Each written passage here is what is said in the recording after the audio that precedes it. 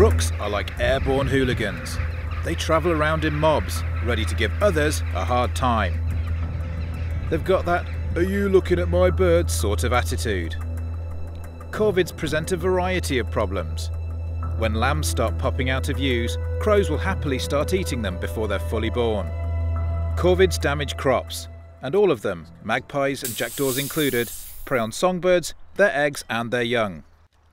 Farmers need to keep the numbers down. So Andy, I've been looking forward to this for a long time. Tell me a little bit about this crow roost here. Right, well, I was in here one evening and all of a sudden this racket and mass of crows appeared above my head and started just falling into the branches, and just amazing sight. So we came back with the air rifles the next night and had a ball. So just how many crows come into this roost of an evening? I would say there's probably about 20,000. That's 20,000. That's a lot. Just crows, or? There's carrion crows, rooks, ravens and jackdaws. Tonight we're in Fife, Scotland, hoping to ambush some unruly rooks as they flood into roost. And when they arrive, you certainly know about it. Andy helps out farmers during the lambing season and has seen firsthand the damage corvids can do. So how do you know that it's a crow that's caused the death of the lamb and it's not stillborn? When you come across the lamb, if there's no blood at all around about the eyes, that's been stillborn. Or it's passed away, perished through cold or whatever.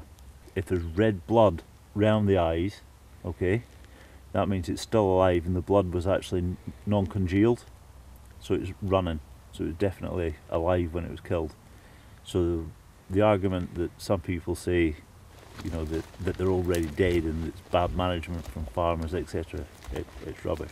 So we just heard from Andy, up to 20,000 birds roost here every night, and I can hear them in the background. There's a cacophony going on, probably about 100 yards off to our right hand side, so we're going to find a spot now and see what comes in. Sitting, waiting under these trees is thrilling.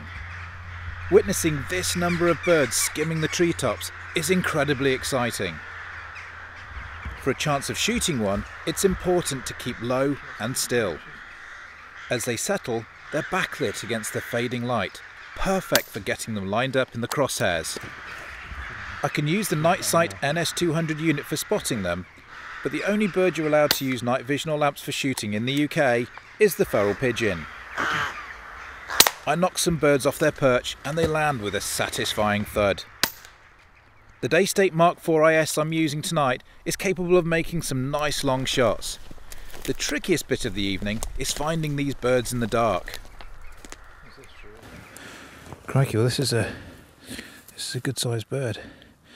You can see these, why there's so much of a problem, pecking out the eyes of young lambs.